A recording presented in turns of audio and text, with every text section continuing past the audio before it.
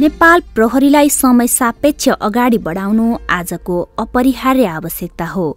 यो तथ्यलाई मध्यनजर राखी नेपाल प्रहरी संगठनद्वारा प्रहरी सेवालाई कम्प्युटराइज्ड गरी छिटो छरितो तवरबाट सम्पन्न गर्न 2043 सालमा प्रहरी प्रधान कार्यालयमा कम्प्युटर शाखाको स्थापना गरियो।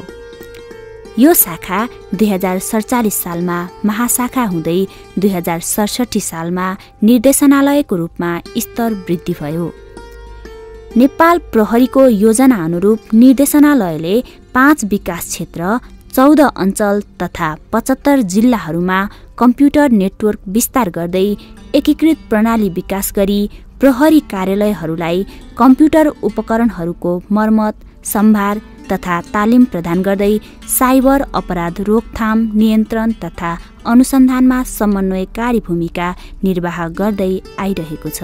नेपाल प्रहरीको कार्यशैलीलाई आधुनिक प्रविधिमा रूपान्तरण गर्दै नागरिकहरूलाई छिटो छरितो तवरबाट सेवा प्रदान गर्न निर्देशनालयले यी सफ्टवेयर एप्लिकेसन्सहरूको प्रयोग गर्दै आइरहेको छ। nepal.cd, daily incident report system DIRS, personal management information system PMIS, crime and criminal information system CCIS, visitor information system VIS, character verification information system CVIS, case file digitisation CFD, weapon management information system WMIS, inventory management system IMS, communication device information system CDIS, incident information system of opposition party IISOP, computerised payroll information system, traffic violation record system, instalment management system, special financial welfare programme, loan management system, ID card information system र prisoners and visitors information management system. यसै गरी प्रहरी कार्यालयहरूबीच सुरक्षित तवरले सूचना आदान प्रदान गर्न संगठनको परिपत्र आदेश हेर्न इन्ट्रानेटको व्यवस्था गरिएको छ। साथै नेपाल प्रहरीको आधिकारिक वेबसाइट www.nepalpolice.gov.np र 12 वटा सबडोमेन वेबसाइटहरू समेत कम्प्युटर निर्देशनालयबाट समय सापेक्ष अद्यावधिक गर्ने कार्यहरू हुँदै आइरहेको छ।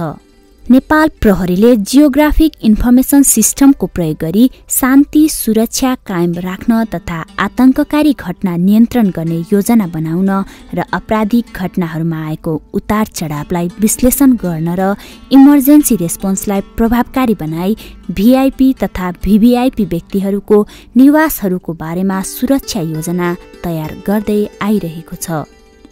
कमान्ड सेन्टर नेपाल प्रहरीका विभिन्न कार्यालयहरूबीच सूचना आदान प्रदान गर्ने हेतुले दात्री निकायको सहयोगमा नेपाल प्रहरीको आफ्नै कम्प्युटर सञ्जाल स्थापना गर्न विक्रम सम्वत 2067 साल जेठ 26 गतेबाट कमान्ड सेन्टरको विधिवत शुभारम्भ भएको हो। हाल 86 वटा प्रहरी कार्यालयहरू कमान्ड सेन्टरसँग आबद्ध रहेका छन्। आबद्ध रहेका कार्यालयहरूमा भोइस कम्युनिकेसनको लागि IP टेलिफोनी सेवा प्रदान गरिएको हो। प्रहरी प्रधान कार्यालय कमान्ड सेन्टरबाट प्रदान हुने कम्प्युटर नेटवर्कका सुविधाहरू: internet facility, Nepal police email, इन्ट्रानेट facility, इन्ट्रानेट telephone, video conferencing, daily incident reporting system DIRS, personal management information system PMIS, crime and criminal information system CCIS। यस सञ्जालको प्रयोग गरी स्काइप ओपन सोर्सबाट समय समयमा भिडियो कन्फरेन्सिङ कार्यक्रम सञ्चालन हुँदै आइरहेको छ। हार्डवेयर मेन्टेनेन्स सम्बन्धी काम कारबाही: नेपाल प्रहरीका विभिन्न कार्यालयहरूबाट बिग्रिएर आएका कम्प्युटर तथा उपकरणहरू मर्मत गर्न र कम्प्युटर नेटवर्कको विस्तार तथा मर्मतका लागि हार्डवेयर मेन्टेनेन्सको पनि व्यवस्था गरिएको छ। नेपाल प्रहरीलाई आवश्यक डाटा निरन्तर उपलब्ध गराई सूचना प्रविधिसँग सम्बन्धित अति आवश्यक सेवाहरूलाई सुरक्षित रूपमा प्रदान गर्ने प्रभावकारी माध्यम हो सिस्टम सर्भर ल्याब। संगठनले अख्तियार गरेको नीति अनुरूप ओपन सोर्स फाइल सर्भर सञ्चालन गरी लेस पेपर अवधारणा लागू गरिएको छ। लेस पेपरको उदाहरणको रूपमा प्रहरी प्रधान कार्यालयमा फिङ्गरप्रिन्ट आइडेन्टिफिकेसन मार्फत ई-एटेन्डेन्स सिस्टम कार्यान्वयन भइरहेको छ। साथै सेन्ट्रलाइज तवरबाट मोनिटर गर्ने कार्य पनि सहज भएको छ।